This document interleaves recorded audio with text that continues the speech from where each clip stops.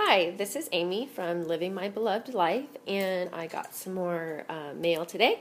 This is actually, I'm super excited about, the Femi cup for the low cervix. And I did already cut it open, and as you can see, it came with nothing identifying on it about menstrual cups or anything. It just has the return address of the doctor, who is in California, which is also where I live, and the FemmyCycle cup, and nothing on the box. Oh, it's a little shiny. Nothing on the box does it look like says that it's a low cervix box, and they're actually not selling this on their website yet. I actually found out about it just this past week from the YouTube channel Cake Fate. I'll link her down below. She did an introduction video to this. She'd heard about it, I don't know where, and she ordered it. And so she said if you email the website right away, that they will tell you about how to pay, and then you can receive it, and it was super fast. So this is what it looks like, and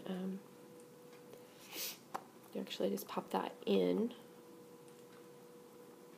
So it does have seams on it. So I emailed them the next day and said I was interested in purchasing this, and they emailed me back right away, practically. I think I emailed in the morning, and they emailed me back in the afternoon or something like that. And I paid right away, and I literally received it the next day because I'm in Southern California. I was really shocked and very excited. So also in this box, it has its little pouch here. So with their little symbol. So it's a nice size pouch. There were directions in here too, which I already pulled out. And just a lot of information about it, since this is a sample that they don't have for sale anymore. Or not anymore, but they don't have for sale currently. They are wanting feedback, and in the letter it just says, please try it out, give us any feedback on how you inserted it, whether you had to use lube or anything like that, if you have any other improvements for us. So I think it seems to fold down. It feels fairly soft, even though, this part folds in. This, I guess, is meant to fold in so that if you have liquid in there, it won't then spill out as you take it out, which I think is kind of cool. The other thing that really intrigues me about this Femmy cup is that supposedly it doesn't have to open up all the way once it's inside, so it can just open up partially, and apparently it will still catch everything, or most everything, so I think that is pretty cool as well. And that's probably one of the other things that really intrigued me. I brought out my other two cups, my Schoon cup, just so I can kind of have a comparison of size, because my Schoon cup has been pretty uncomfortable, so I wanted to see how that seemed to fit.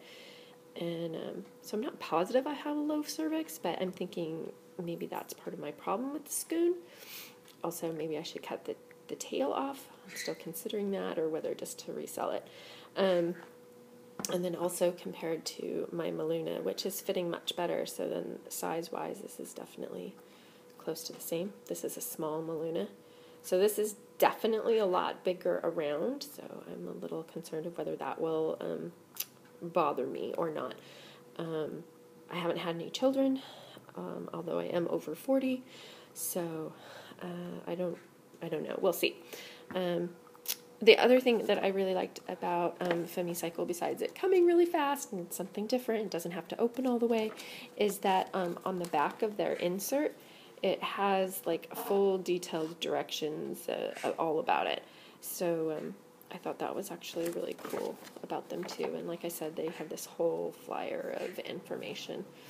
So we'll see. They recommend, giving it a good try of 3 cycles before you make any decisions about any recommendations or, flaws or anything like that.